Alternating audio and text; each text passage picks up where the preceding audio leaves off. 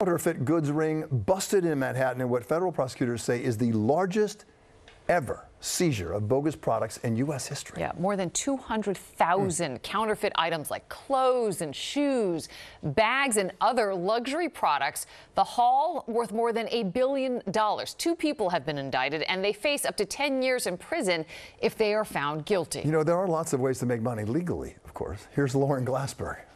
Inside this mini storage facility was a massive counterfeit goods operation, according to authorities, something that was fairly obvious to Greg Zuman, who rents space here. This place was just a beehive, and it was crammed, and it was jammed, and it was insane, and it was crazy, and it was busy. Authorities say there were shelves brimming with purses, wallets, and accessories, the kinds of things sold on Canal Street or Fifth Avenue. I think they got some of the bad players that were warehousing this and supplying it to many individuals that work on the streets of New York but don't pay their taxes.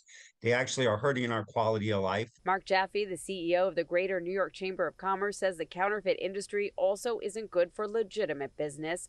2 men are now under arrest, and the joint effort by Homeland Security Investigations and NYPD seized 219,000 designer knockoffs, $1 billion worth, which is why the mini storage is now no longer bustling. I see them every day. I was here. They're just, the whole place is like a ghost town all of a sudden. And that's part of the plan, according to the special agent in charge, who said in part, "We will not allow opportunists to convert public warehouses into their own illegal shopping centers or to wreak havoc on the streets of New York City."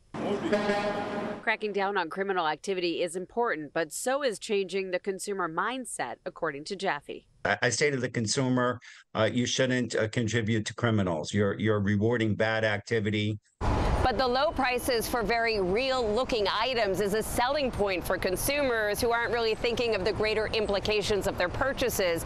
And until they stop buying fakes, the market for them will likely continue.